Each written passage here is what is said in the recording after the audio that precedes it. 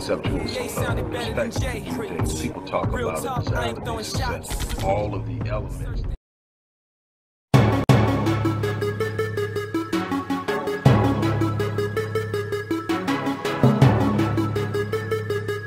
Ghettos Forgotten. And I hope everybody's starting their day off with a heart full of gratitude. I know that's what I try to do regardless of what I'm going through, or maybe even what I'm feeling inside. I still find a reason to be grateful and to have gratitude in my heart. And today it's just for the gift of life.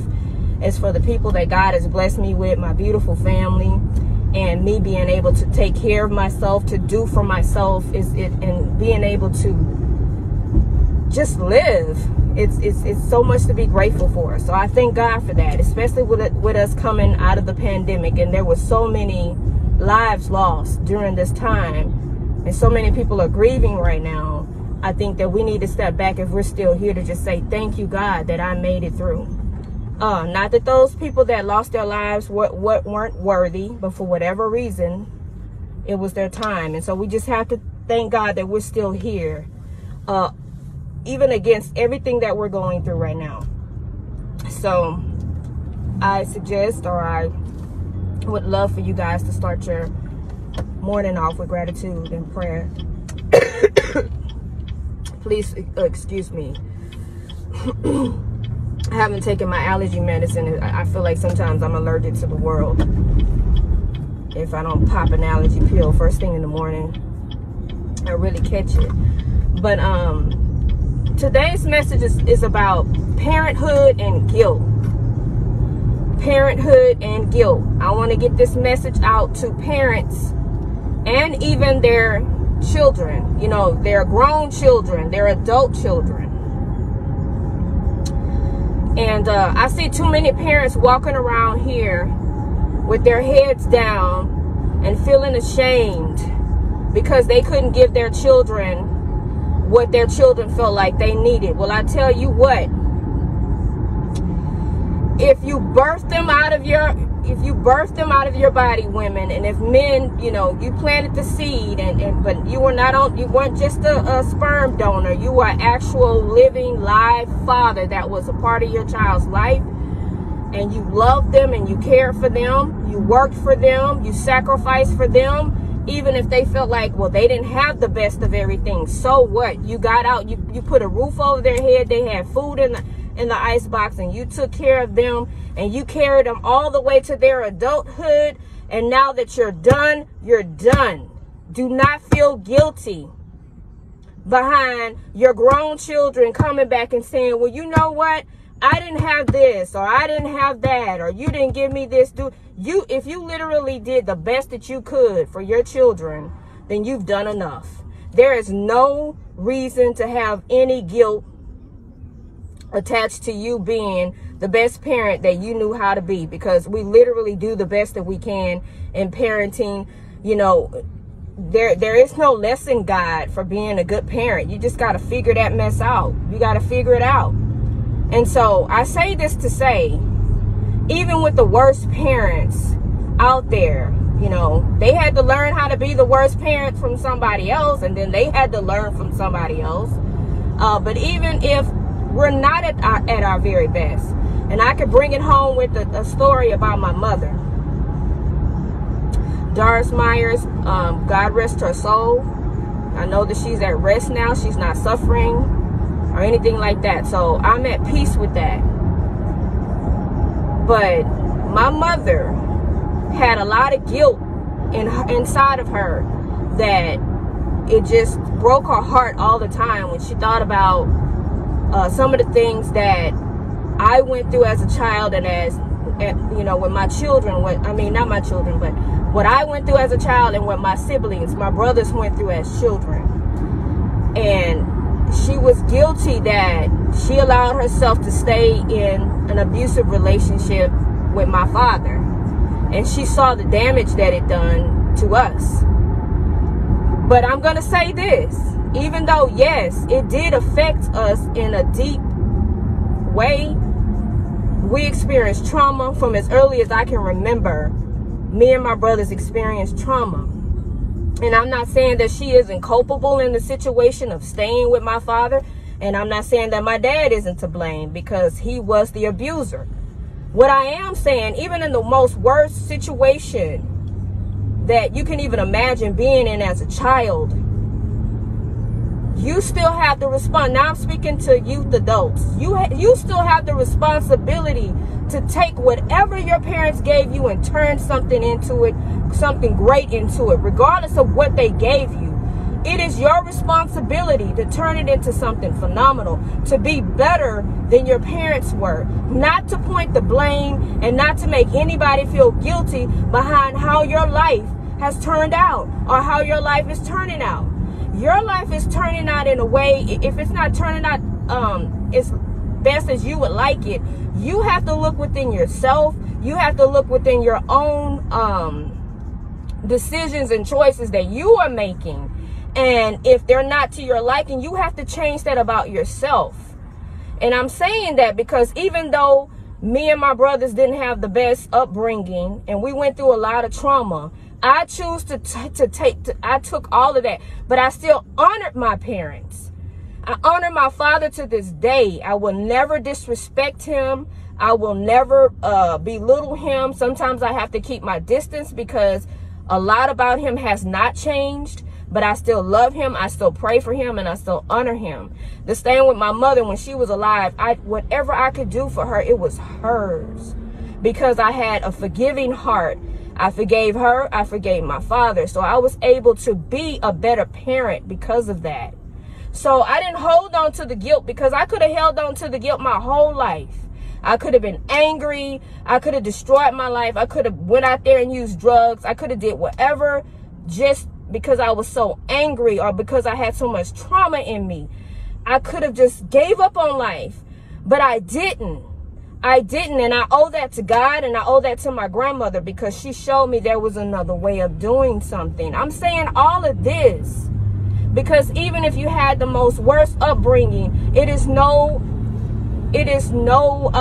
going to do you any good to hold on to that unforgiveness in your heart and to try to make your parents feel guilty behind how they reared you or stuff that you didn't have or stuff that you didn't get, because it's only going to destroy you. And I would see my mother, she carried that within her. And I remember telling her one time, I said, Mom, you have no reason to feel guilty. You did the best you could for your children with everything that you were given as a child. Yourself, you literally did the best you could with us, and I love you and I appreciate you because you are my mother. My mother meant the world to me. She meant if I could have took her in and took care of her and if I could have took all the pain out of her heart, I would have, because she was my mother. I loved her. I honored her. I did whatever I could to make her happy as long as she was here. But not once did I say, because of you, Mom, I'm effed up. Because of you, Mom, I can't get this shit right. And this is just me being real. I didn't say that. I looked at my own decisions and choices. I went and got the help that I needed for me because of the trauma that I experienced. So I took responsibility for my own life. I didn't blame my mother or my father. I had to do something different. I wanted my children to have better. I wanted to be a better parent. So I took initiative to change me. So any parent around here walking around with guilt, stop it. If you know you literally did the best that you could, and you worked and you sacrificed and you put yourself last all the time, to love them, to nurture them, to take care of them, then you've done all you had, then you're done. You know, you're done. You don't allow a kid, an ungrateful, and I'm gonna be real right now, excuse my language, but you don't allow an ungrateful ass kid to make you feel guilty behind what they feel like you didn't do for them when you literally done your best. I see it happening every single day. Every single day. I hear the stories. And the parents are walking around like, I failed my child, you know. They keep telling me I didn't do this, or I didn't do that, or I wasn't the best this. And did you raise them? You raised them, right? Yeah, I raised them. Well, did you work? Yeah, I worked. Did you put them through school? Yeah, I put them through school. They had all their school supplies, their clothing, their shoes, everything they need. Even when I didn't even have shoes.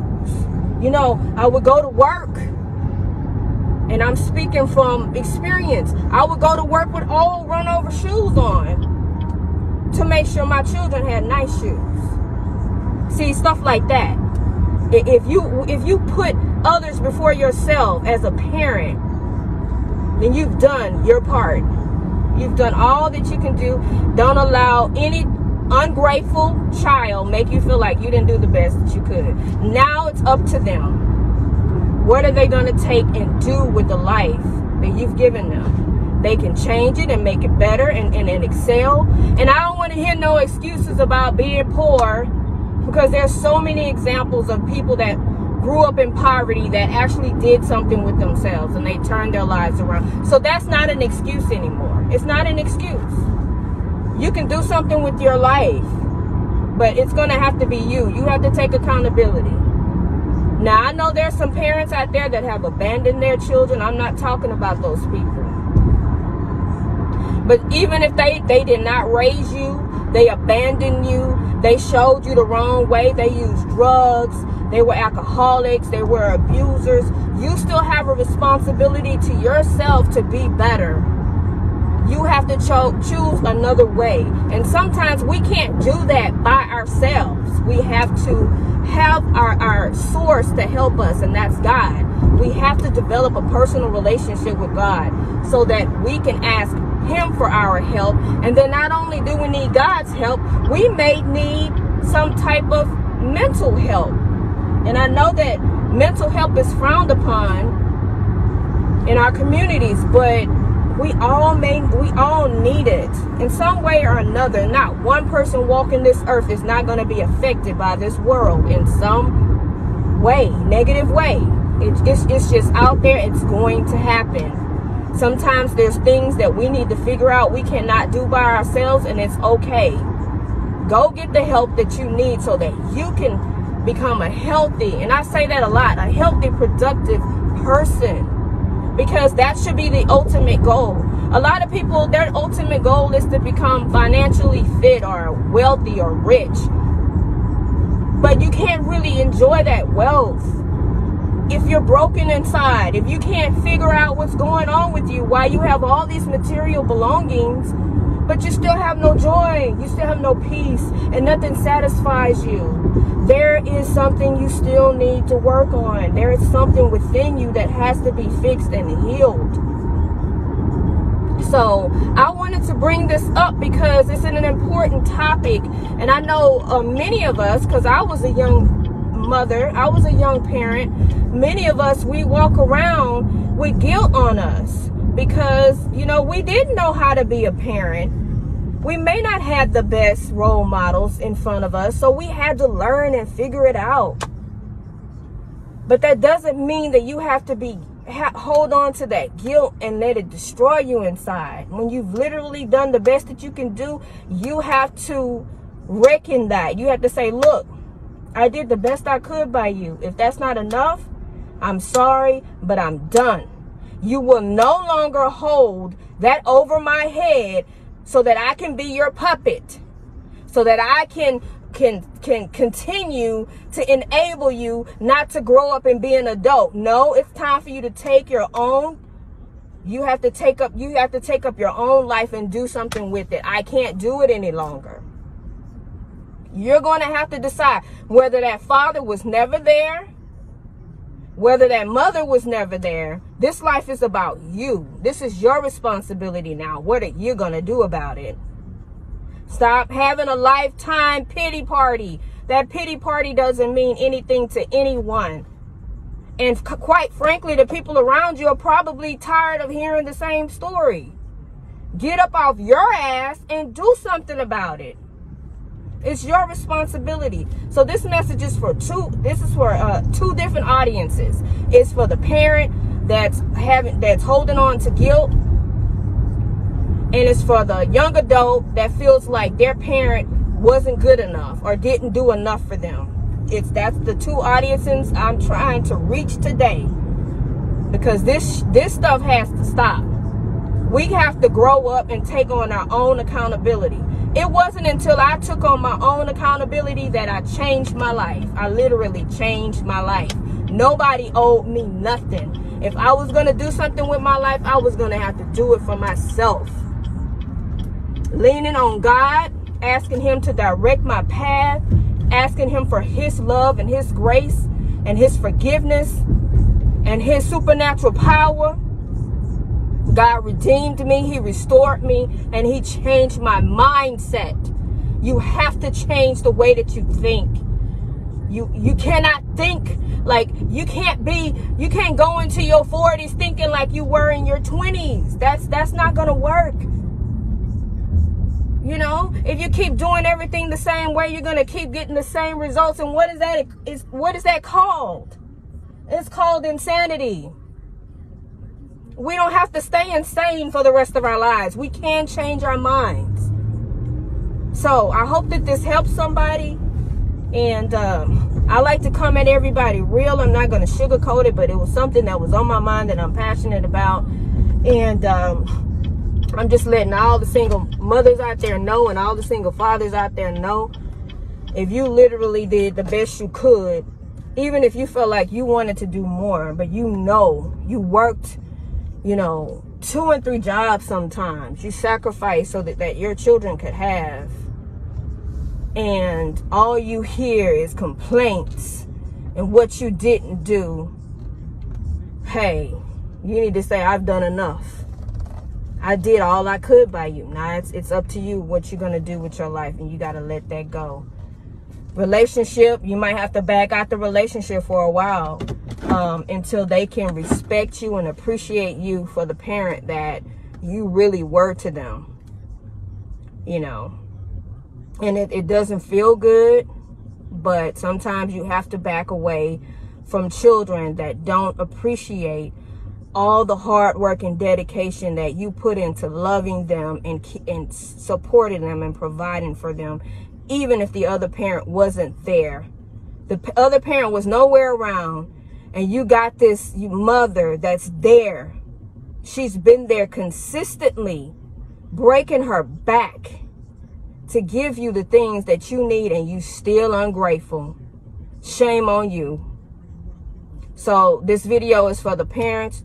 Don't hold on into any guilt if you know you literally done the best you could with what you had.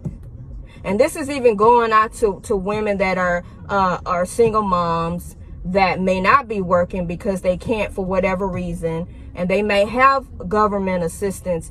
If you know that you're creating a loving home environment, and your children are safe and they're protected and they're covered, even if that's if you're doing literally the best that you can, that is good enough. You are a good mother, and don't let nobody make you feel bad for it.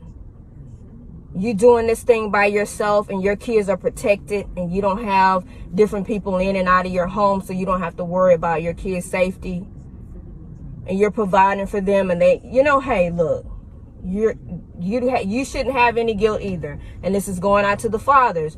The mothers are not involved in the child's life. They don't give any child support. They don't see their children. They don't do anything, and you're busting your tail to make a way. Then you don't let your kids put no guilt over your head either when they get grown and they say, well, I didn't have mom. Well, that wasn't my fault you didn't have your mom. I was there. In the trenches, I was there. Remember that, parents. You were there in the trenches. You done your part. You're done now. What they do with their life after they're grown is up to them. That's even for parents that, you did everything right.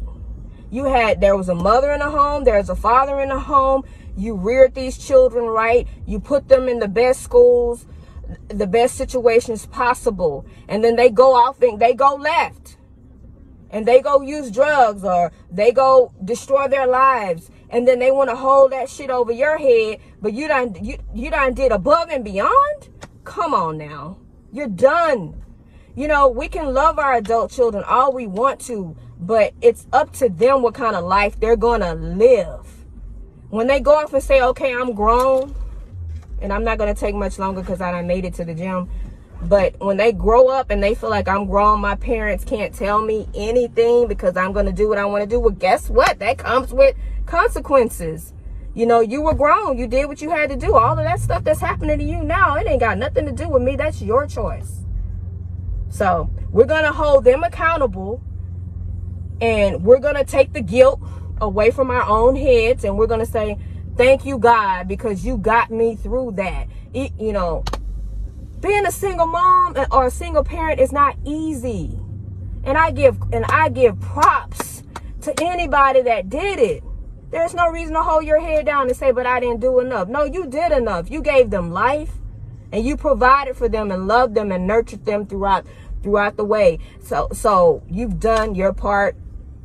You know, bask in that. Know that you are a good parent, that you did the best that you could by your children, and you're not going to allow anybody to make you feel guilty about that. So again, this message is for two different audiences. It's for the single parent, or it's for parents in general. And it's for the young adults that feel like their parents ruined their lives. This message is for both of you. We need to do better, you guys. We have to hold ourselves accountable and stop blaming everybody else for our life choices and our life decisions. Again, I love you guys. I wish you nothing but a prosperous new year. And I wish that we all change our minds so that we can ultimately change our lives and become healthier, productive people. I'll talk to you guys later. I love you. Bye-bye. Hello, everybody. Dr. Rick Wallace here, dropping in with a little special announcement for those who have followed me for any stretch of time. You know, outside of the businesses that I run, like Myriad Business Solutions, the Visionetics Institute, Odyssey Media Group, I also do a great deal of work inside of the inner city communities in Houston, Dallas, and other areas. I'm asking now, as we push a fundraiser, that you support what the Odyssey Project is doing in the inner cities, especially with programs like Black Men Lead, which is a rite of passage initiative, and Restoring Ghettos Forgotten Daughters, which is a program focused on helping young girls, but boys as well, suffering from childhood sexual abuse, rape, molestation, domestic abuse, absentee fatherhood, and so many other things. The information will be in the box. Thank you.